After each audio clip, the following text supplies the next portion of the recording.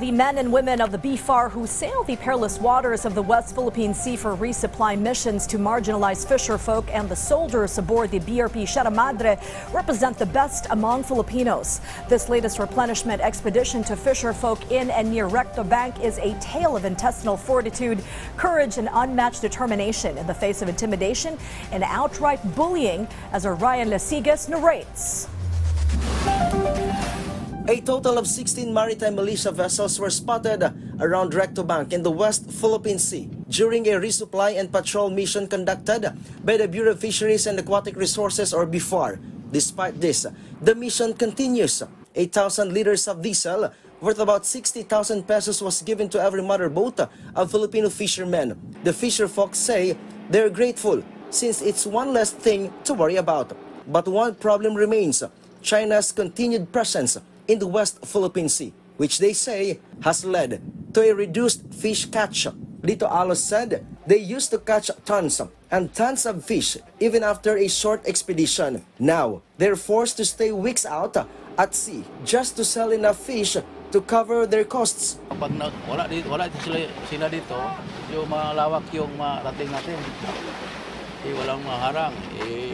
Yung mga Chinese Coast Guard, harangin ka na dyan kahit di sasabihin na, harangin ka na dyan. Lapit-lapit ng yung Palawan dyan. Dyan na sila nangharang. Marami yan dyan, barko dyan sa Sabina. Din doon, mga 30 ka. But despite the situation here, many Filipino fishermen continue to come out here to fish, undeterred by the big Chinese Maritime Militia vessels surrounding them. Hindi namin kaya tanggol kasi wala man kami mga bakal yun, mga barko nila. Lalaki kami kahoy lang. Kaya mahirap mahirap kami ang pagtanggol dito kasi kahoy lang, kanila bakal. Pag binunggo kami, wala, lubog. Okay lang yung kanila kay bakal, hindi yan basta-basta. Kami ang kawawa kung pilitin namin. Kung wala kami mga pagkain at saka mga sigarilyo, pagpunta kami, binigyan din kami sa kanila. Hingi kami lang. Palitan ang pugita.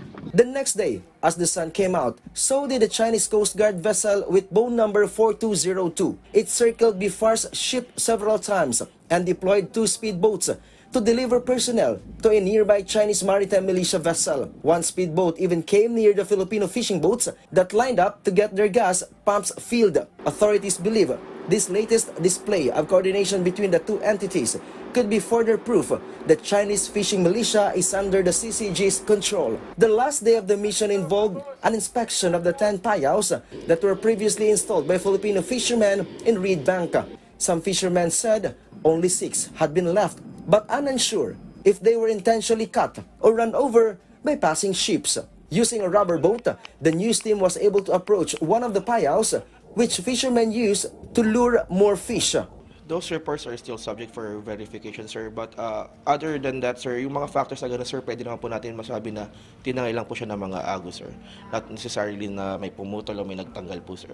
The BFAR assures the Filipino fishermen of continued assistance and vows to patrol Recto Bank. Ryan Lasigas from the National TV Network for a new and better Philippines, West Philippine Sea.